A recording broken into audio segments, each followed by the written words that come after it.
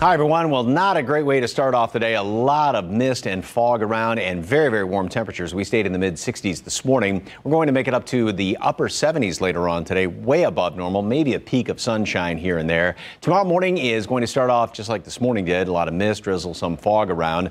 And then the strong cold front is going to move through in the afternoon. Temperatures will slowly drop down. Winds will be picking up, and then it's going to be really cold, damp, windy on Wednesday, and even cooler on Thursday. A couple of stray showers here and there, and those cloudy conditions. Then a little bit of sunshine maybe Friday, Saturday. Still on the cool side, though, and back to normal with a couple of showers on Sunday.